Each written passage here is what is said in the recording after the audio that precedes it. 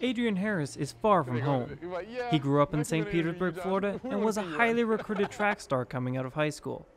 While considering where to go to college, his mother ran into some trouble while visiting North Dakota, and Adrian knew just the number to call. So I immediately just picked up the phone and called Coach Keller, and like that, he split second helped her out, and that just meant a lot for me. It showed that he cares about me more than just me being an athlete. Like, he showed that family side, and that just meant a lot to me. That put North Dakota State over any school. That was like the seal right there. So Adrian came in highly recruited, but still had to prove himself on the college level.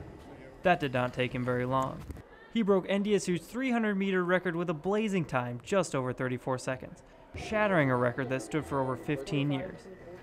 Adrian is doing what he can to keep his head down and continue to work.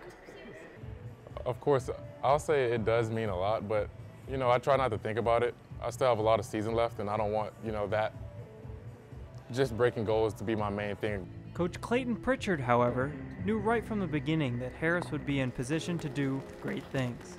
We told him right away, hey, your name's going to be on that board year one, and it just happened that it happened right away. Adrian Harris is well on his way to making a lasting impact on NDSU's track legacy. With photographer Dominique Trowbridge, I'm Damien O'Donnell. Campus News Sports.